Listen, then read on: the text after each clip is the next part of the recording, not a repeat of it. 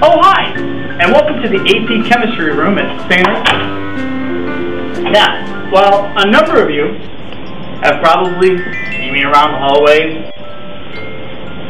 walking through the school, heck, I've even subbed in a few of your classes, and been involved in a number of activities while I'm here, some of you still don't know who I am. And that's fine. I'd like to use this opportunity as a chance to introduce myself and show you a little bit about the science that we do here in the AP Chemistry room. Let's get started. First of all, as with any normal introduction, I'd like to start with my name. My name is Mr. Kenney.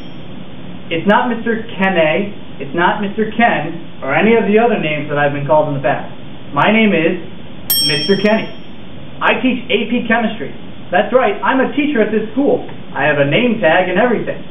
In fact, I have a long legacy of family members that have gone to this school, including my sisters, my mother, why I'm even a direct descendant of St. Ursula herself.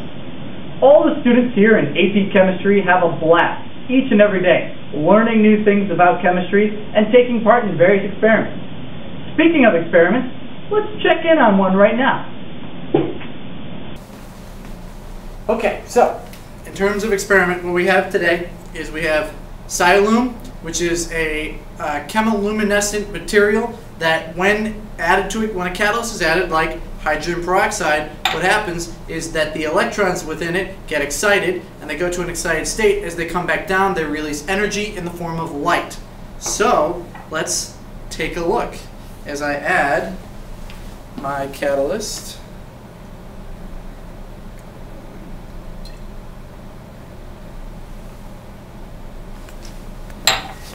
Catalyst. Hopefully you're able to see this. Pretty cool, huh? Nice and bright. So the next time that you're out at a party or you're out walking and you have a glow stick and you wonder exactly why it is that that glow stick works the way that it does, just remember you saw the reaction made here in AP Chemistry. Thanks very much for your attention and nice to meet you.